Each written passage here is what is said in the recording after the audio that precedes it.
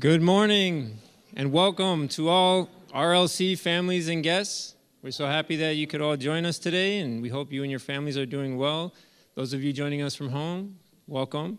Hope you're all blessed and just appreciate you guys tuning in. For those of you who don't know me, my name is Eric Furbeck. I'm one of the head ushers here at Resurrection Life Church. I think I've been serving in this ministry for the majority of the time that we've been attending RLC, and we've been doing so for 20 years. My wife and I came here about 20 years ago, and we're happy to just be blessed, every week, being a part of this great church and raise our family here, and have our girls serving and being blessed as well. If you're here for the first time, I'm so glad that you could join us today. If you would please fill out the form that's in your welcome brochure and take it to the Welcome Center off the foyer after the service. We have a special gift we'd like to give you. Also, if anyone here has a prayer request, there is also a form in the brochure for you to share your prayer needs. You can fill that out and drop the form in one of the offering stands, give it to an usher, or take it to the Welcome Center. There are no birthdays or anniversaries on my list today, but there are several this week, so check out the RLC November calendar, which is located on the RLC website or church app, so you don't miss a thing. Regarding our digital announcements, they are available on our Facebook page, our Twitter posts, and church app. We would like to remind everyone that our services can be located on our Facebook and YouTube pages.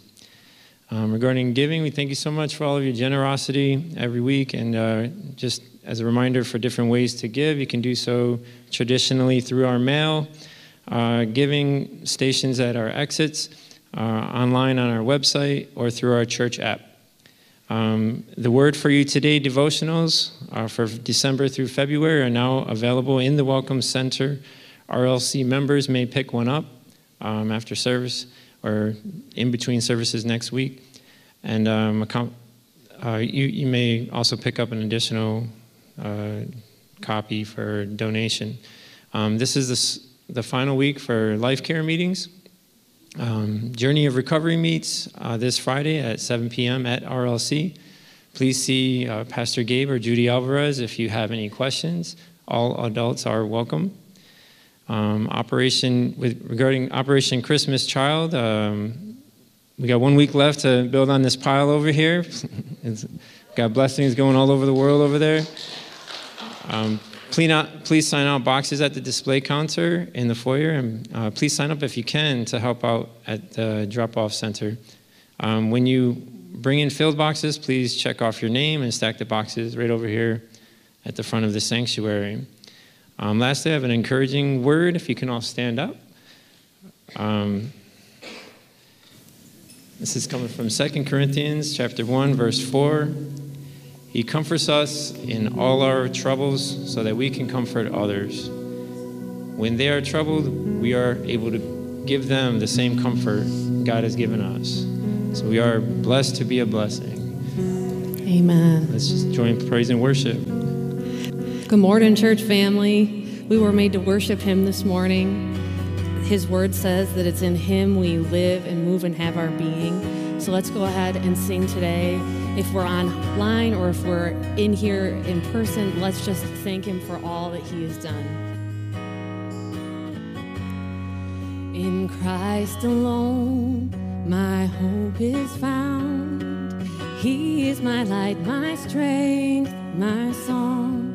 This cornerstone, this solid ground, firm through the fiercest drought and storm. What heights of love, what depths of peace, when fears are stilled, when striving cease.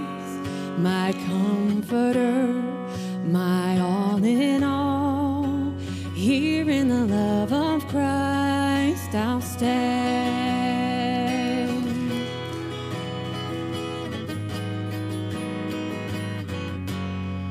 There in the ground His body lay, light of the world by darkness slain, then bursting forth in glorious day, a from the grave he rose again. And as he stands in victory, sin's curse has lost its grip on me. For I am his and he is mine, bought with the precious blood of Christ. Sing with me, no guilt in life and no fear in death. No guilt in life, no fear in death. And this is the power of Christ in me, from life's first cry to final breath. And Jesus commands my destiny. No power of hell, no scheme of man can ever pluck me from his hand, till he returns or calls me home.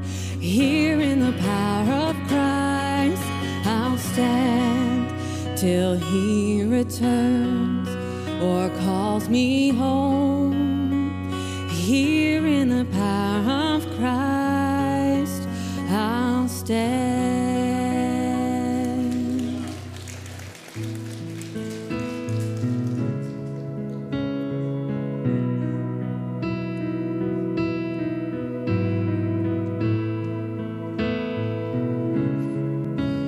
Our God is just awesome.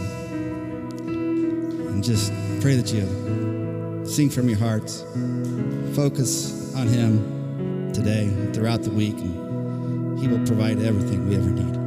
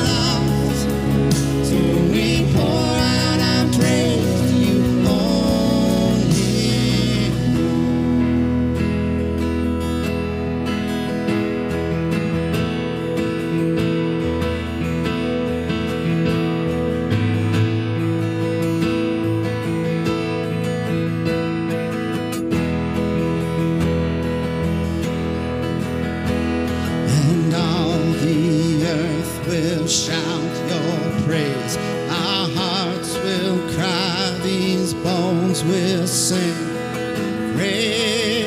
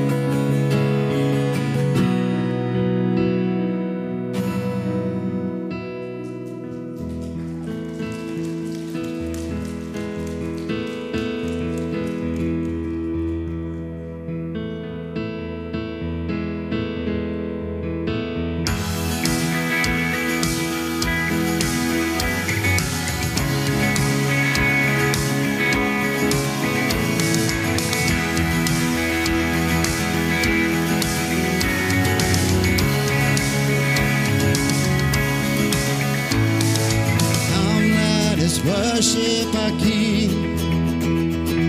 Come, let us bow at his feet. He has done great things.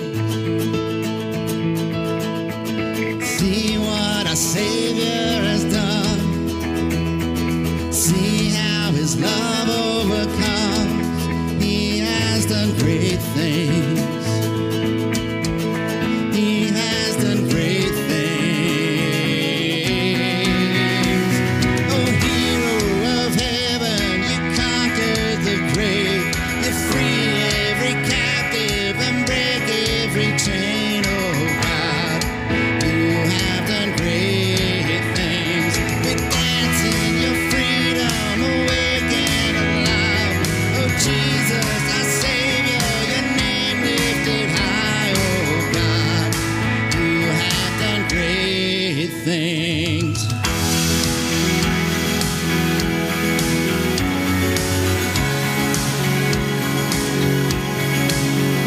You've been faithful through every storm.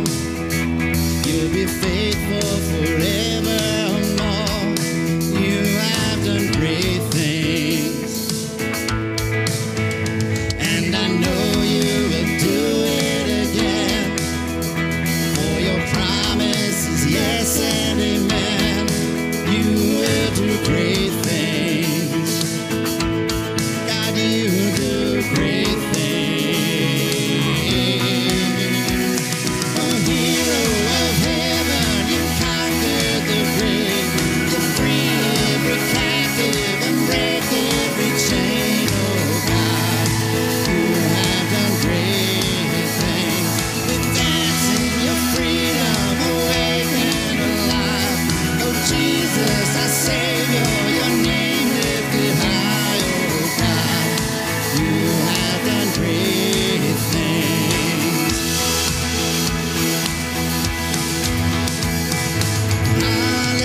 Hallelujah, God, above it all, and hallelujah, God, unshakable, and hallelujah, you have done great things. Hallelujah, God, above it all, and hallelujah, God, unshakable, and hallelujah, you have done great things. You've done great things. Oh, hero of heaven, you've conquered the grave. You free every captive and break every chain. Oh God, you have done great things. We dance in your freedom, awake and alive. Oh Jesus, our Savior, your name lifted high. Oh God, you have done great things. You have done great things. Oh God, you do great things.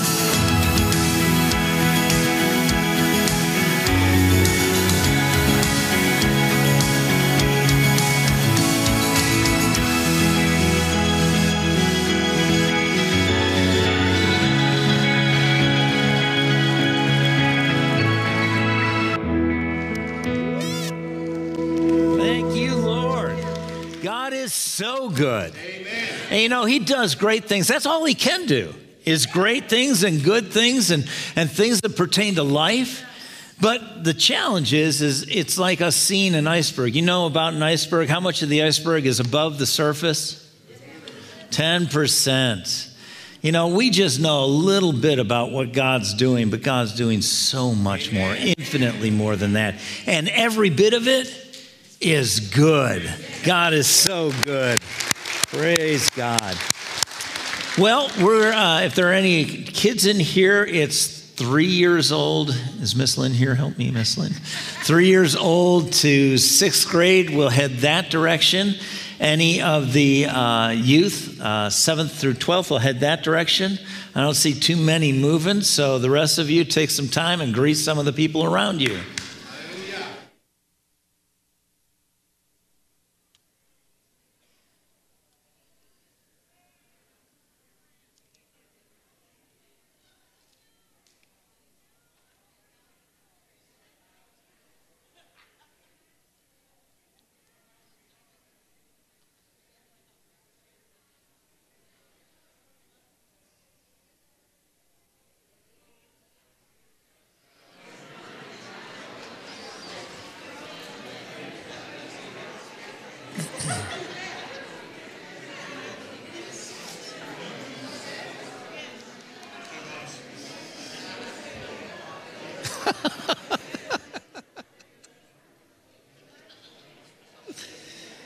Oh, my gosh.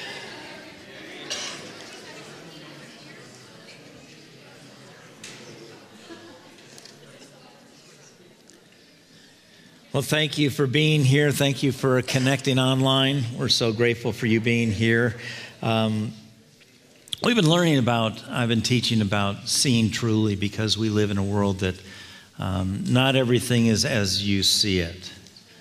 We are becoming more and more adept and more masterful at presenting what we want people to see instead of what's really there, because I think all of us deal with a degree of concern of if people really knew what we were and what we do, they wouldn't want us. But I got to tell you something. People have always been fickle, and God is never. God has loved us with an everlasting love and will always love us, and God has a great plan for us. But we've been learning about seeing truly and how important that is, how valuable it is. I want to just share a quote with you. It's a quote from Henry David Thoreau, and the question is not what you look at, but what you see. You know, we all look at the same stuff. And before he gets out of here, I just want to say, Dan McCauley is in the back. And he's someone that we support. He's here, and he's a great blessing to us. And he's being a blessing, but he's here with us this morning and is going to meet with us this week. But he and his wife are incredible gifts, and we're so grateful for how God's used them and using them. And amen. And I would just ask you to continue to pray for them. God's continuing to open up great doors for them. There's so much good ahead. So thank you, Dan, very much. Amen. But if we were sitting here right now, we can look around and all of us would look at the same physical things. But I can tell you right now, if I ask you what you saw, each one would report something a little bit different. There would be different things that catch your eye. And some of us wouldn't see any of the stuff that you see because it's just not on our radar. It's not something that's important to us, but it's important to you. And so with that in mind, we don't gain the whole picture. And when we don't gain the whole picture, we're not as informed and aware as we need to be.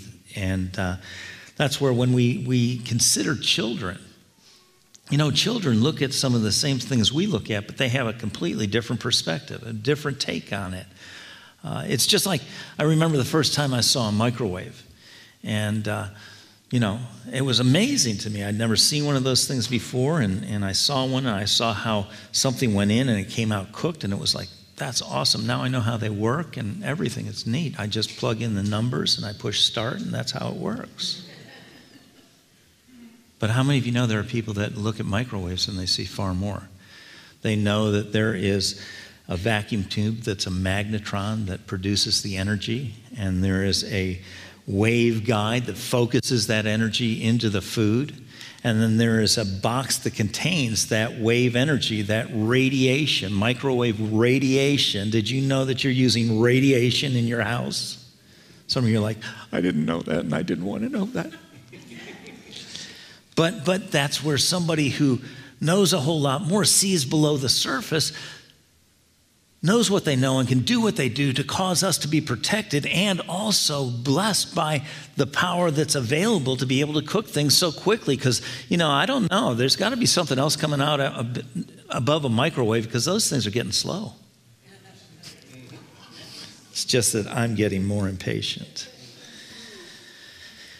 But that's where we've been learning in some of the foundational scriptures. Isaiah 42, verse 20 in the Amplified Translation says this: "You have seen many things, but you do not observe or apprehend their true meaning." And this can be said of all of us concerning all things. We look at things, we observe them, we apprehend them or comprehend them, but not truly, not fully, not completely. There are things missing, and the things that are missing can be detrimental in us being able to take what we're viewing and use it the best way, to the best that God has for us. And in 1 Samuel chapter 16, verse 7, we looked at this too. It says, "For the Lord does not see as man sees. For a man looks on the outward appearance, but the Lord looks at the heart." Every one of us, we look and see what we see, and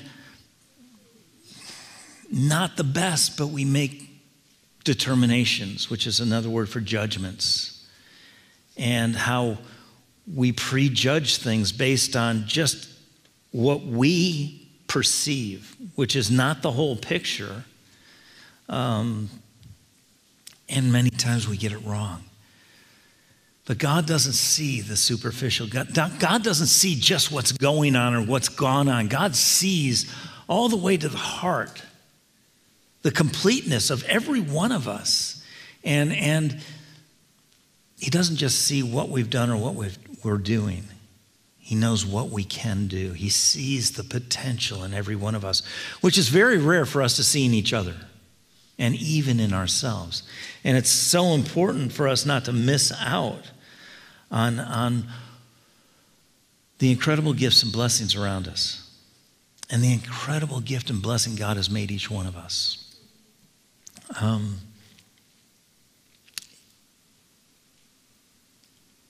It's real similar to the story of very old man who had lived in the backwoods up in the mountains.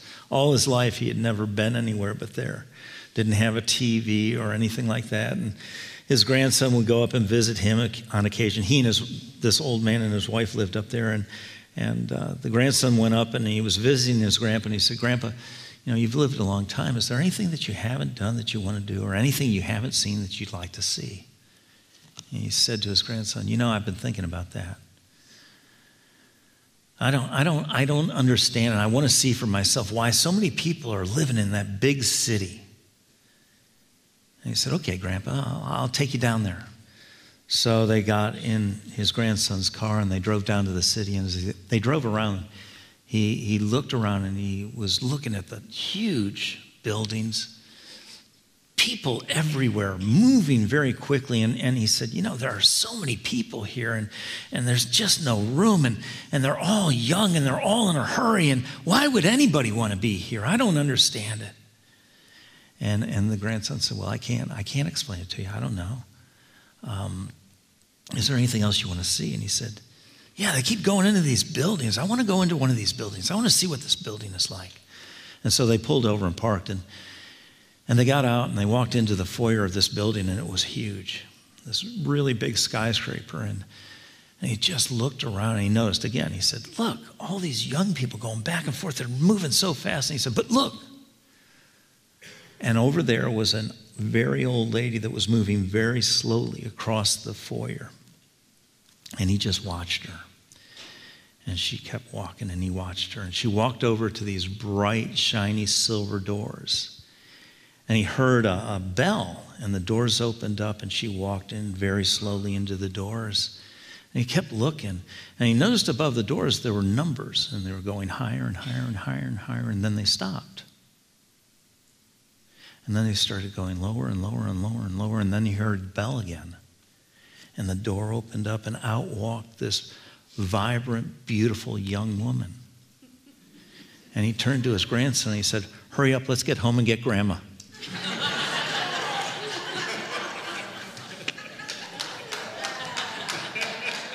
I wouldn't tell my grandson that. You might tell our grandson that, but obviously he viewed something, but he didn't understand. He thought he understood. And we laugh at that because it's so ridiculous. But we do some of the same things. We make a story out of something that we don't have the whole information on. And the truth is, none of us have all the information. All we're dealing with is what we can see, what we can perceive, what we can comprehend, what we can understand. And all of that is limited. God doesn't see that way. God sees it completely, openly. There's nothing that he doesn't see. Before we go any further, I just want to pray. So if you just bow your heads, This isn't a moment to be religious. It's a moment to really relate and invite God to speak to our lives and our hearts. What's going on? He knows it completely. We know in part, and he can give us what we need to be able to navigate and to stand and to overcome in whatever we're facing. So, Father, we know that you said where two or more are gathered, you're there in their midst, and so we can count on that. But, Father, we also don't just need your presence, we need your participation, and we invite you to speak to us. Father, I thank you for the privilege of speaking to your church, Lord, your bride, the body of Christ. But Father, I know that as you use me today, I'll say a lot of things, but there's something specifically for each person that's hearing. And Father, I pray that Holy Spirit would highlight that. Make them aware that this is what you're speaking to them. These are your words of life for them. This is your rhema word, the sword of the Spirit, to help them to be what you have for them to be and do what you have for them to do, no matter what they face or encounter. And so, Father, we thank you for working in us today by your Spirit and your word, that you would continue to cause us to go from faith to faith and glory to glory. That, Father, we would continue to grow in your grace and in your knowledge. And we thank you, Father, for the good work that you've begun in us, that you are faithful to complete, as we partner with you for your praise and your glory and your honor. In Jesus' name, and everyone said, amen. So he's going to guide us. He's going to guide us with his eye. That's what it says in Psalm 32, verse 8. He said he'll instruct us, and he'll teach us, and he'll show us the way we should go, and he'll guide us with his eye. You know, we all have plans, and the Bible says it's not wrong to have plans, but it says the plans that we have need to be God-directed. Because all the plans that we've had, not all of them have worked out the way we expected, did they?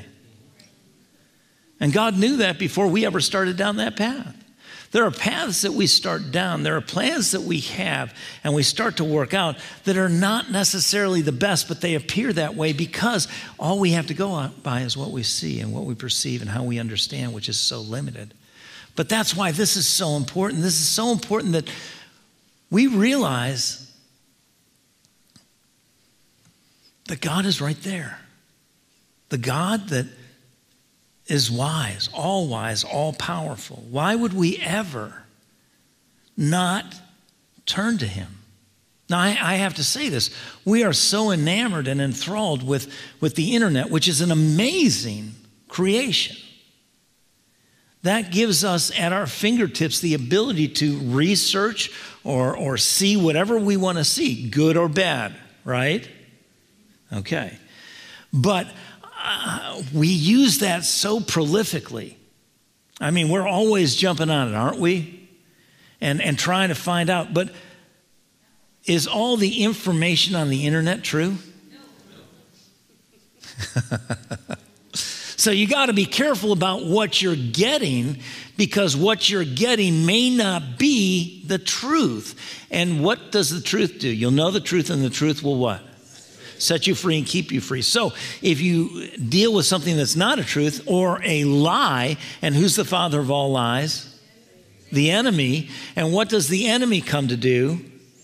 Steal, kill, and destroy. So if we're dealing with lies, what's behind it is the enemy, and what his purpose in the lie is to steal, kill, and destroy. All of a sudden, we can't be confident. And I'm not trying to shake your confidence in the internet, but I'm telling you, you have got to be aware of what you're receiving. And it's not just there, it's on TV, it's everywhere. But there's one place that you can absolutely be sure that you will always get truth. And that's with God, with his word, and being guided by his Spirit. Because God can't give anything but truth. And that's where he's the one. As much as we rely on the internet, and something will go on and we'll quickly jump on and we'll research and we'll get all the input we can from all the different sources. Some of them we know, some of them we don't. And we kind of do our own mental spreadsheet on that and kind of determine what we're going to do with information that isn't absolutely accurate all the time. Instead of Does anybody's internet go out besides mine sometimes? Okay. And maybe it's not the internet, it may be my connection to the internet, but I've got to tell you something. My connection with God is never out. Your connection with God is never out. As a matter of fact, God wanted to make so sure that you would never be separated from being connected with him. When you receive Christ as your Lord, he came to live in you. There's no one and nothing that can be closer to you than God. More available to us than God. And yet, in my life, because I have become so habitualized to searching for information by what I see, what I hear, what I can comprehend, or what I can gain through the internet or information from other people, that it hasn't always been God that was my first turn. I didn't always turn to him first, but I'm going to tell you something. I have made a determination in my life. I have said to God, God, I don't want to rely on myself. I don't want to rely on others. I don't want to rely on the wisdom of man, but I do want to rely on you first and foremost. Because I know if I will receive from you, I'll have the best guidance. I'll have the best information. I'll have the best plan. And so, Lord, help me to take that moment and pause. When something happens, instead of just going to work to try and figure out, pause. Stop. Somebody shared this with me. I don't know if it was this morning or this week, that one of their favorite scriptures is, be still and know that I am God. You know, we're so busy, it's hard for us to know anything or anyone. But God's saying, come on, take a minute. Pause. Put everything else aside and get to know me. Because in knowing God, you're going to know the creator of everything. The one who knows everything. The one who can do everything. The one that doesn't just know out there. Because we've been looking at how this works. We looked at David's life and how his dad and his brothers and even the prophet Samuel that was sent by God to anoint the new king looked at everybody, and David was their last choice. Nobody thought David was going to be king. His dad didn't, his brothers didn't, and even the prophet didn't initially until he listened to God. And God said, that's the one. Anoint him. And David became the greatest king that Israel ever had. But they could have missed it if they weren't directed by God.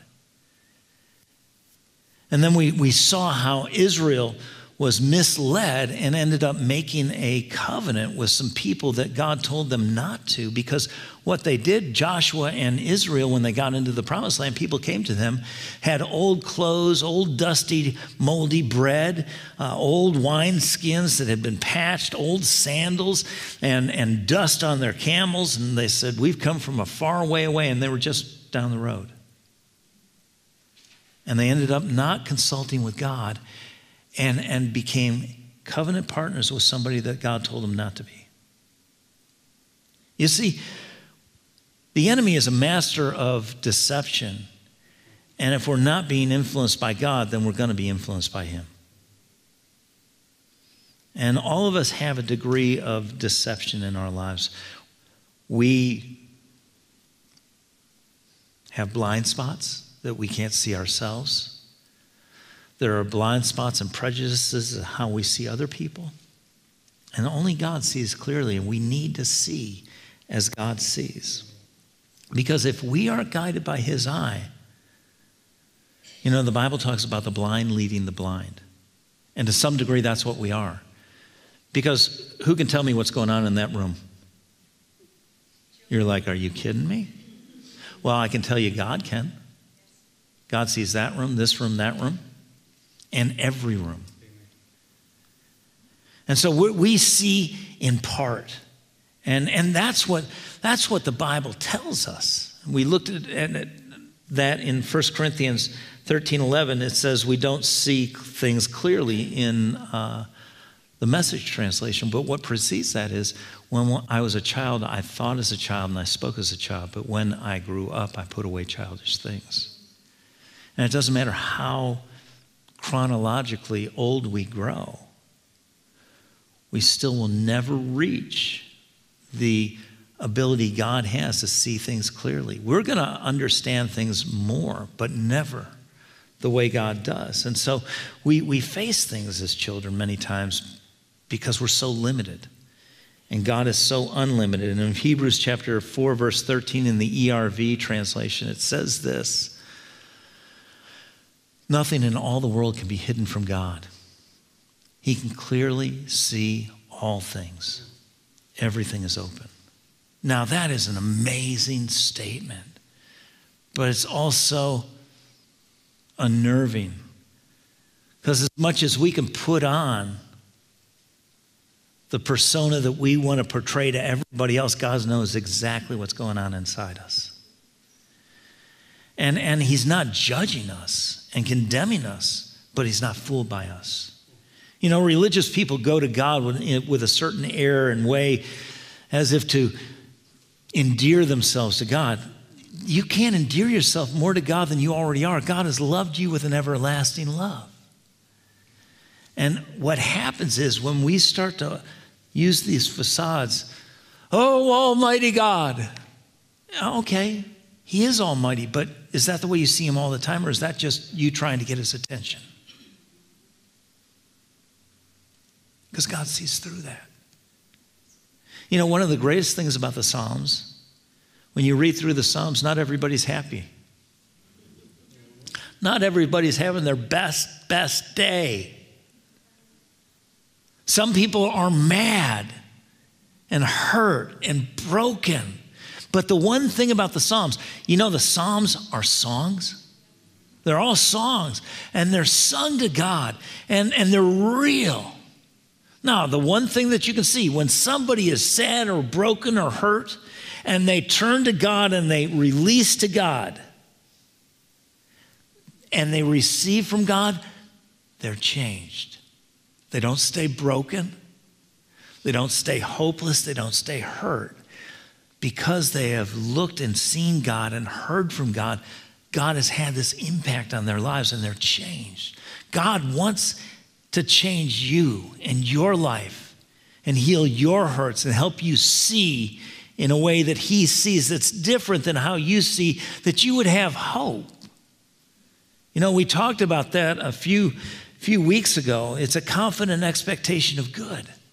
And every one of us as Christians should have hope, because God is a God of hope that fills us with joy and peace and believing. And that's what's going to sustain us in the days we're living in, because God has said in his word that these days that we're living in are wicked, that they're dark, that they're desperate, and they're difficult. And you and I are here to have an impact and an influence during that time on people that are being affected by all this, where we're being influenced and affected by God. And we have a hope. We're able to see through the stuff that's going on to a God that's right there with us and for us, and can bring us through any and everything that we face, any obstacle, any opposition. And so we're not overwhelmed by what we see or the circumstances that surround us. Just like the Apostle Paul wasn't when he was in the ship and in the hurricane and it was breaking up, and he had hope. He had a confident expectation and helped everybody else in the ship realize if they'd put their hope in God, they'd be okay. But everything is open before God, and so we need his help and his guidance to help see things the way they are. Because we don't. And because of that, when we don't, we experience some degree of deception, and that deception robs us of the good that God has for us, and it's all around us. Just like children. The Bible tells us in Psalm 127 that every child is a blessing and a gift from the Lord. Amen. It doesn't say every child, when they come in from this result, is a blessing and gift. Every child that comes into the world is a blessing and a gift from God. It never changes because God never changes. Every child. But what about, we live here in central New York. We've got a few large prisons, not as many as we used to have, but we have some large prisons. Those people that are incarcerated, that are locked up in those prisons for doing the things that they've done, they're a blessing and a gift given by God. Amen. We see them as dangerous or people that have done so much wrong, but I'm telling you, God is not unaware of what they've done. But God still holds to the fact that he gave them. They are a blessing and a gift. That's what God designed them for. And what happened? Life. Stuff happens to people. And for whatever reason, whether it was something that a parent did or didn't do, or a neighbor or a stranger or whatever it was, they're where they are right now, but God sees them as this person that he loves. They were given as a blessing and a gift. God has a plan for them that's for good. It's not changed. God's not given up on them, whether their family or anybody else has given up on them. God will never give up on anyone. And we look and we see something, and God looks and God sees something different. And he doesn't just do that with them. He does that with every one of us. Is God ignorant of what we do? No, he's not. But he is majoring on who he made you to be and what he has made you to do. Because he has a plan for you that's for good. That's how he sees you. And what would happen? What would happen if we began to see as God sees? We see truly. Other people. Man. What a different world this would be. What if we just in this church, somebody does something wrong or something that hurts us or something we don't agree with, but we don't see them as a problem. We see them as priceless. As a treasure, as a gift given by God. And yeah, they've done some things wrong, but who of us haven't? We began to value other people. But it doesn't just happen with other people. It's not just with stuff out there we see and we're not seeing truly. One of the biggest challenges we have is seeing ourselves truly. Because we view ourselves so many times in light of what has happened or what is happening. Because we don't know what's going to happen. And unless we believe what God says, we don't have a lot of expectation for the future because we look back and tell me, when you look back on your life, do you have the tendency to look at the bad things or the good things? And there's a reason for that. Because many times the one that's influencing us is the enemy. And in Revelation chapter 12, he's called the accuser of the brethren. When somebody accuses you, they find fault with you.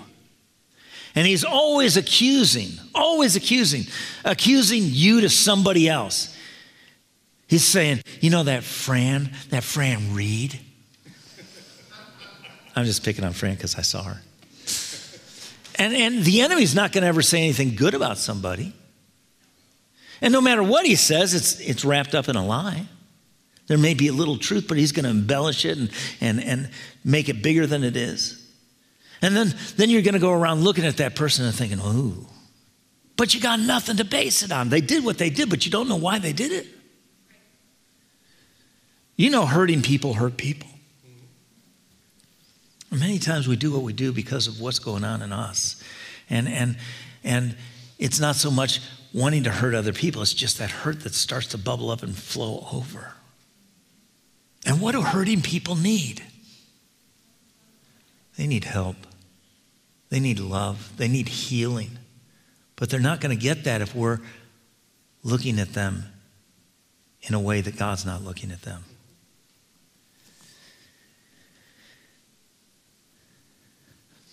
But that's where we look at ourselves and we see ourselves as the enemy accuses others to us, he accuses us to us. And he'll say to us, you'll never amount to anything. You couldn't possibly do that. Look what you've done. Look at the failures. Look at the messes you've made. Look at the wrong choices you've chosen. And all of a sudden we feel like, we can't do anything. It's not much different than what we see in the life of a man in the Old Testament. He's fairly well known. His name is Gideon. And we're going to look at him this morning and just quickly see how God sees and how he saw himself. And how wrong he was, because right now today, sitting here, there is not a one of us that sees ourselves fully. And to tell you the truth, most of us look at ourselves through the flaws and the frailties and the failures, and God is not ignorant to that, but God sees you as the gift and blessing that he brought you into this world as, and he sees you with the plan that he has for you for good and not for evil, with a future and a hope. And because of that, he never gives up on anyone. So when we go to Judges chapter 6, I'll set the stage. What's happened is the book of Judges is about Israel and how they would follow God, and somewhere along the line they get tempted, they'd go off track with God, get into sin, and God would send a judge to expose their sin, to correct them, get them back in line with God, and then they'd track with God for a while, and then they get tempted and go off into sin again, and God is sending another judge. Well, in chapter 6, Gideon is approached by God, and Gideon was a great judge and an amazing military commander. One of the greatest battles was won by Gideon. And the way God did it was he culled down the troops to a point where they were so small, everybody knew it couldn't be anything but God. Because God wants the credit. And the reason why is because if God can do it through any one of us, then he can do it through any one of us. And so from that standpoint, if it's about us and what we can do, well, everybody else is in trouble because nobody can be like us. And the Bible says it's Christ in us that's the hope of glory. It's not about us being so great. As a matter of fact, the Bible says God takes the weak, the foolish, and the base. I qualify. And he likes to do that because he wants to show people what he can do through people who will trust him and allow him to guide, govern, and guard them. But right here in chapter 16, Israel had gotten into sin again. They had turned away from God. The Midianites were attacking them, robbing them of all their food and all their stuff. And so they're deathly afraid of the Midianites coming in and pillaging them again. And so we pick it up where the angel of the Lord came and sat under a terebinth tree, which was in Ophrah, which belonged to Joash the Abiezrite, and while his son Gideon threshed wheat in the winepress in order to hide from the Midianites. Now, I told you the Midianites would come in and steal everything. So Gideon has found some wheat. He's threshing it. He's separating the chaff from the seed, the kernels. And he's doing it in the most appropriate place, right? The wine press. And why is he doing it there? He's hiding. Yeah. So Gideon too was being terrorized and afraid of the Midianites, didn't want to lose what he had. And so he does the best he can. And he's now trying to get a little bit of grain together to be able to probably make some flour to make some bread. And this angel is watching him. The angel of the Lord is watching him. And the angel of the Lord appears to him and says, "The Lord is with you, you mighty man of valor." No response. Is that what it is? What does it look like? Does he look like this mighty man of valor? This brave warrior, like one translation says? No. He looks as afraid and scared as anybody else. But the angel of the Lord says, "The Lord is with you, you mighty man of valor." If we heard somebody say that to him while he was doing that, we'd say, "You're nuts." Wouldn't we? Yes. Or maybe we wouldn't say it, we just think it. That person has no idea what he's like. But who would be the one who has no idea of what he's like? We wouldn't. We would have no clue, as much as we have everything pointing to what we think he is, but God says this is what he is. He's a mighty man of valor. So all those around that might have seen this would have disagreed. And the angel says to him, "The Lord is with you." And what's Gideon's response? It's amazing. When we look at the next verse, we see what Gideon responds as. And he says this, "Oh my Lord, if the Lord is with us, why then has all this happened to us? And where are all the miracles which our fathers told us about, saying, did not the Lord bring us up from Egypt?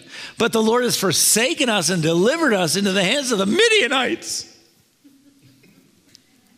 Wah, wah, wah. Right? We get that way too.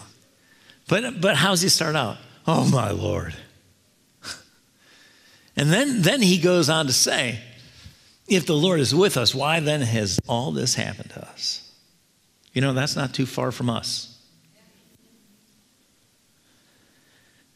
We think if bad things happen to us, that God's left us. He's forgotten about us. He's gotten too busy. We're not on his radar. He doesn't know what's going on, and so we have to wake him up and tell him what's going on. Do you know that you're the apple of his eye? There's never a time, a moment, a second, a nanosecond that he is not fully aware of everything that is transpiring with your life, within you, around you. He knows it all. And he wants to be involved, but he will not be involved in your life or my life until we allow him to. He'll let us run our own lives. He will not control us. And we sometimes blame him that he's forgotten about us, he's not taking care of us because of the bad things. But the reason why this happened, if you go back to the beginning of this chapter, it says that Israel did evil in the sight of the Lord. And what is the result of sin? Right. The Bible says the wages of sin is death. That is what's connected. You can't disconnect that. But what can happen, you know, if we sin, death is coming. But one of the things that God can do, it's kind of like gravity. Gravity works all the time, right? On the earth. But how do we overcome gravity? Lift and thrust, right? A plane goes, there's thrust that make the plane go ahead, and lift because of the wings, and it overcomes gravity. And so I want you to know that even though we may have sinned in our life, the grace of God, the mercy of God, the love of God can help us overcome the results of sin in our lives. God can redeem and work it for good. But who can do that? Can you do that? Oh, you can't. Oh, Pastor Gabe, can you do that? Oh, you can. Debbie, can you do that? There's not a one of us or all of us together can we do that. Only God can do that. That's why we have to turn to him and trust in him and allow him to guide us, to govern us, to guard us, So that even when we've gotten off track and we've gotten into sin and death is working, God can redeem it and work it for good. But he blames God that this is because you're doing this, and God wasn't. And then the Lord said to him, go in this might of yours, and you will save Israel from the hand of the Midianites. Have I not sent you? It's almost like he's not listening to him. You know, sometimes it's really good that God doesn't respond to what we're saying to him. And in this moment, he's just staying on track. God's not going to get distracted by our whines or by us accusing him of something he didn't do, because he knows better. He's going to keep on the truth. And the truth is, the Lord is with you, you mighty man of valor. But God's not with me. Look at what's going on. How could he be with me? Because all this bad stuff is happening. Do you know that Jesus gave us a promise? He said, in this world, you're going to have tribulation, difficulties, hard times, trouble. Why did he promise that? Because he knew it was going to happen, and he knew we needed to know. But he said, be of good cheer, because I've overcome the world. Amen. Whatever you face, God's overcome. And the only way you and I are going to overcome it is by him. By trusting in him and being guided by him, guided by his eye, because he'll instruct us and he'll teach us in the way to go, because there are ways that seem right unto us, Proverbs says, whose end is the way of death. We can't trust even us knowing what's the right way. But we can trust God, and he's available. He's not going to ever say, call me back in a week. He's never too busy for us. But he also won't do what we want him to do the way we want him to do it, when we want him to do it, all the time. Because if that were the case, we'd be God and he wouldn't.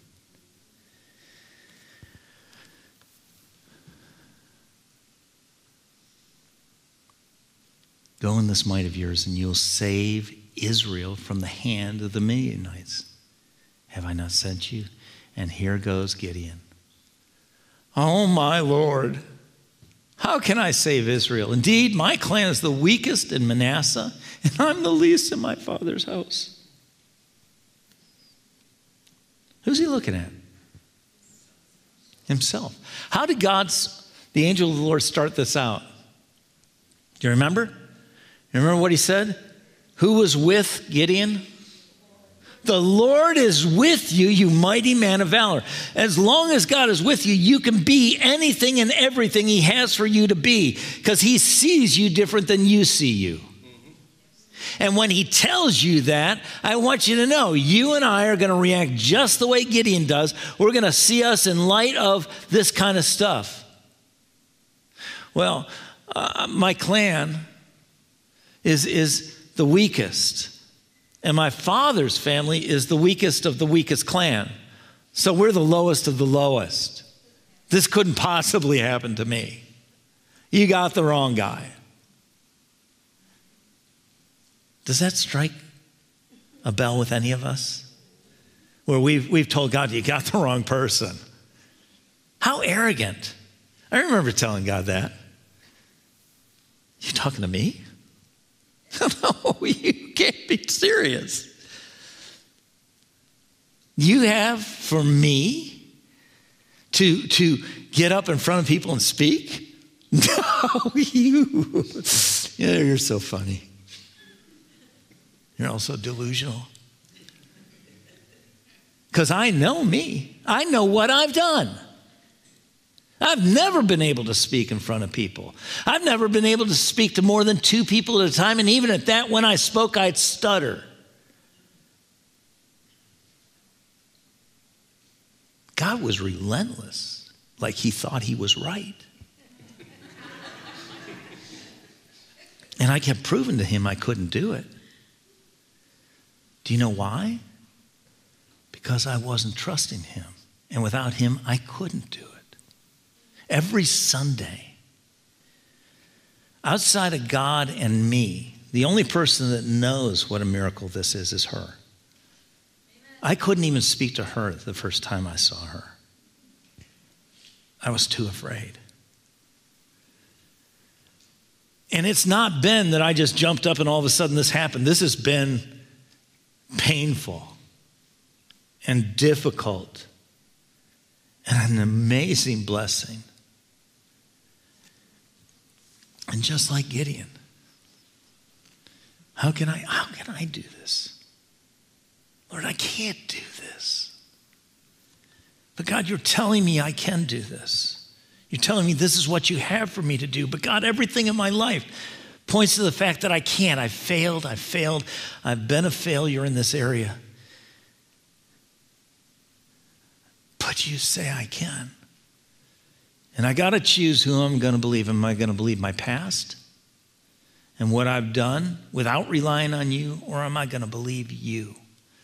Is Gideon going to believe that he's just a part of the weakest clan and his father's house is the weakest in the weakest clan, and so he couldn't possibly do this?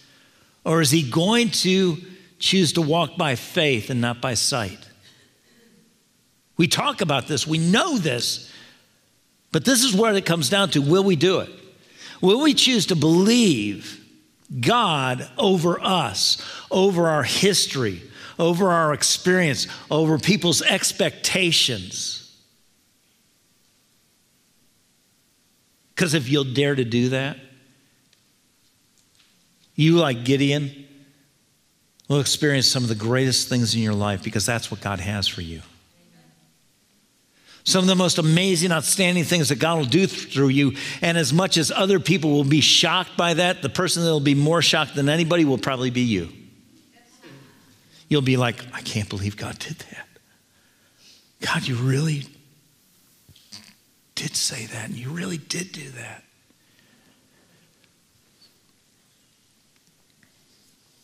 But it's not just us saying, okay, God, do what you want. It's about us partnering, us really believing, not letting the accuser remind you of your past, your failures, your frailties, your flaws, because we all have them. God is not surprised by that. He uses frail, flawed failures to do the amazing things he has, because that's not what he created you as. That's what you and I made ourselves, what we did on our own without him, probably with help of other people. But now with God's help, we can be what he said we can be, and we can do what he said we can do that nobody else would ever believe or dream we could do. But if not, we're going to let the past rob us of the present and the future God has. And if it robs us, if we allow that to rob us of what God has for us because we don't see ourselves the way God sees us, we see ourselves through all that junk, that God can work for good if we'll let him. We just have to leave it with God and say, it's yours, you work it out. But that's where, when we look at God and we allow God to have his way, all of a sudden that can't rob us, and in turn rob everybody else God has for us to impact. If I had believed what I had experienced, I had proven time and time again I couldn't speak to more than 2 people. I could never speak in front of people. Physiologically, I would just stutter and break down and just couldn't speak. If I hadn't believed God in spite of that, somebody else would be here, but I wouldn't. And God would make sure, because he loves you, make sure that you were being taken care of, but I would miss one of the greatest blessings and gifts that God has allowed me to be a part of. But I had to believe him over what I had believed. And in verse 16, we see what Gideon's response was. I'm sorry.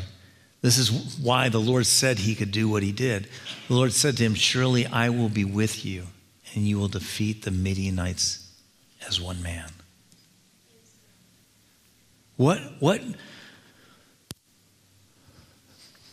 What empowered him to be able to be the amazing commander and judge that he was?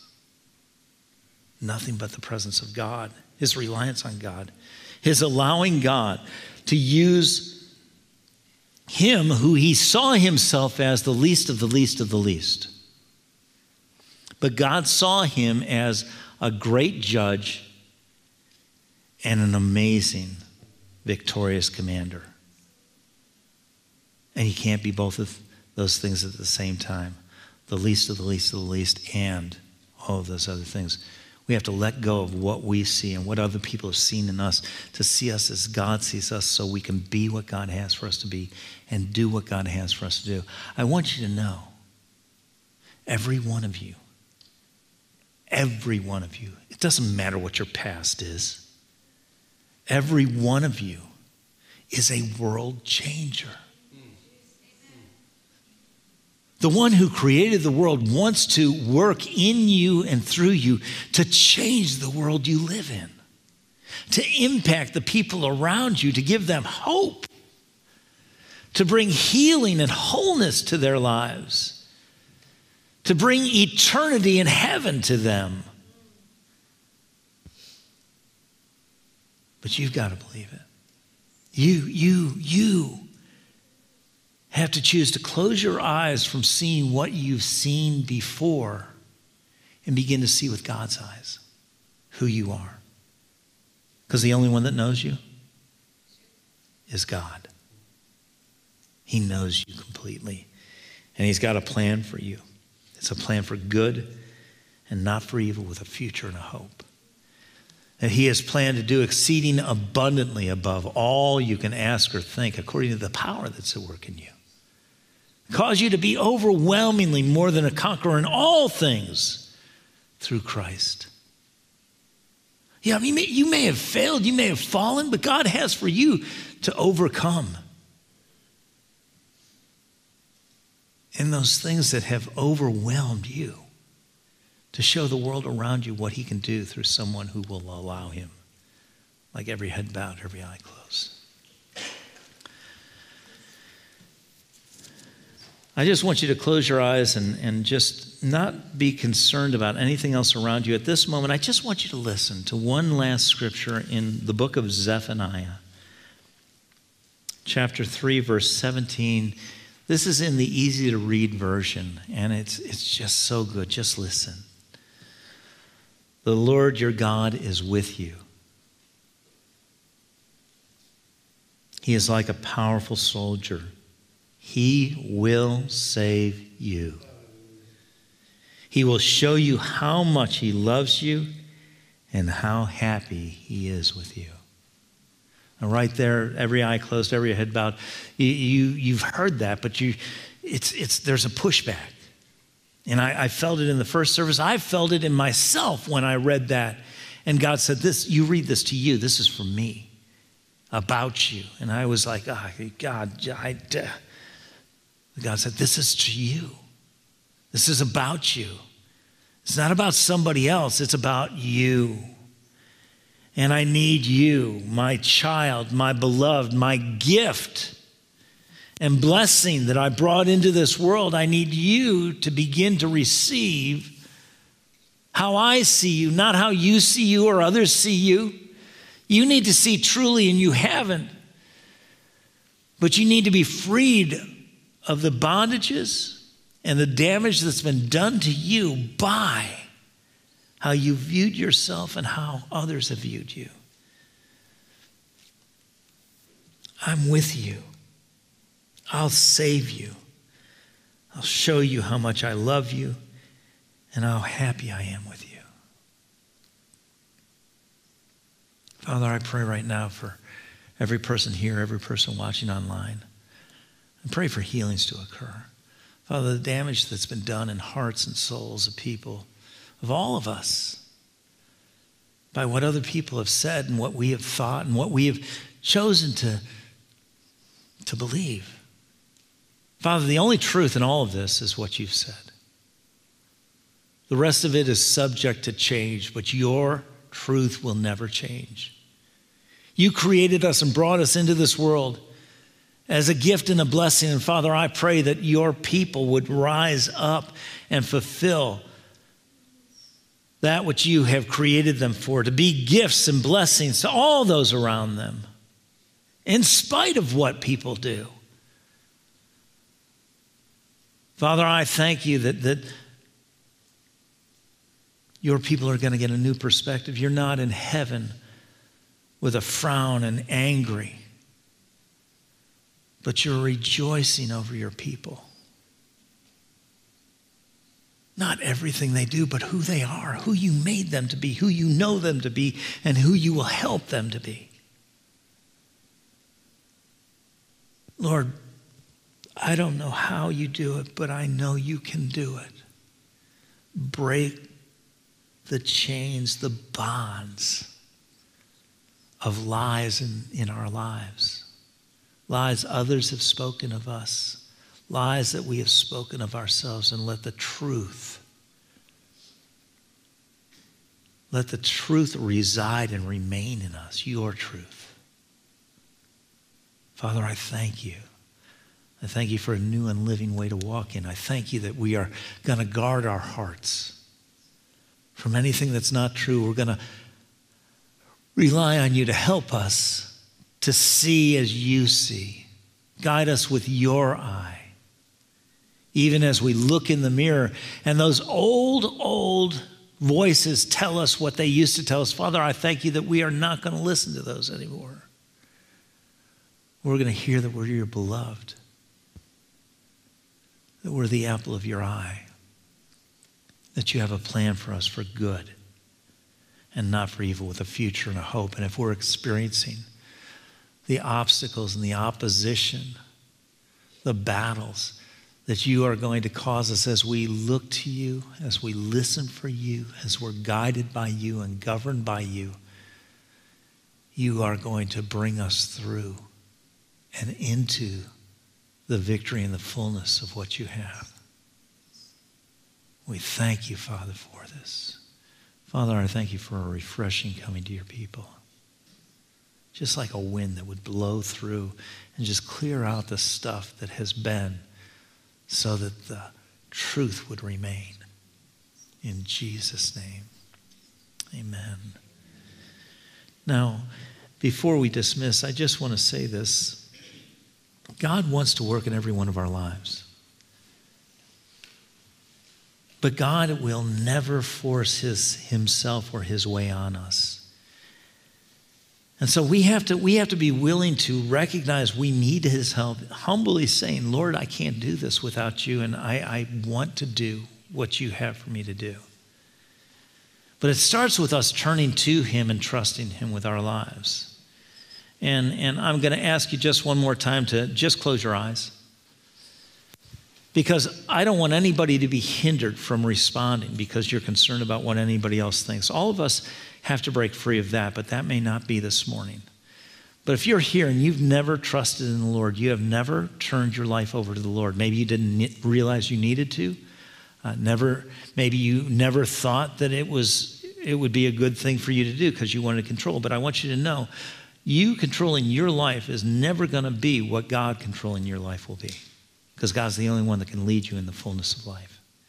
And so if you're here and you've never trusted in the Lord, I just want you to lift your hand and say, today, I want to put my trust in the Lord. I want him to be my Lord.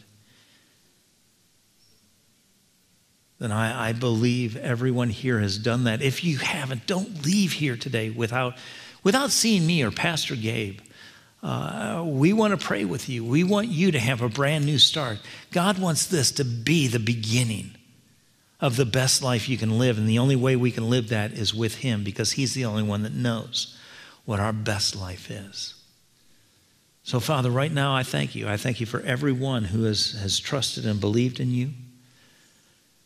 Lord, that has taken you as their Lord and Savior. But Father, doing that, it's an everyday event. It's not a past thing. I made Jesus Lord. He is presently Lord. That means he's in control. He's guiding, he's governing, and he's guarding. And Father, help us to be more sensitive and attentive and perceptive of you. Before we just make a plan, help us turn to you. Before we jump on the internet, help us consult with you. Let us not lean on our own understanding, but rely on you and trust in you with our whole heart. Let us be guided by your eye. Father, help us to not judge before we know what your truth is. And help us to always view people with your love, your mercy, and your compassion. And we thank you, Father, for this in Jesus' name. Amen. Would you stand? Thank you for coming today. I believe that God gave each one of us, he did for me, gave us what we needed to go through this week and see him in a way we haven't. You at home, the same thing. I just want to pray over you before we go. Father, I thank you for every one of your children. I thank you for those that are here, those that are online. I thank you for your presence with us as we go, that you go before us and prepare the way. You know everything about us, and you guide us in paths of righteousness for your name's sake. You're our rear guard. You uphold us with your right hand of righteousness, and you cover us with your songs of life and of hope and of joy and peace and love, of truth, of victory. That, Father, as we walk in this world, we know we are not of this world, but heaven is our home, and we have an opportunity now to reveal heaven on earth to all those around us. We thank you, Father, for this in Jesus' name. Everyone said, amen. Have a great week.